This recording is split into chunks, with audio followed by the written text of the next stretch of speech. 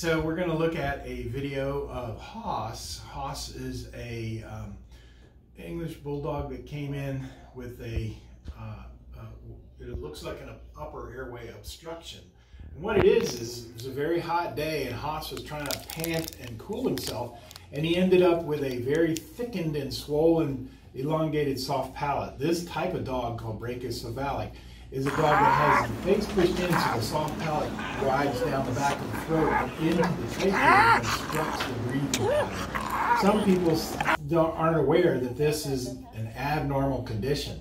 It's a very common condition for this breed of dogs, but it's an abnormal condition and it actually can result in death. And you can see Haas was really struggling to try and breathe, and he was way overheated and he was having a hard time. So we rushed him to surgery and we opened up his airway, and then he got much more comfortable. So you'll see a few seconds of him breathing after surgery where he is so much more comfortable. And so he's living the good life now.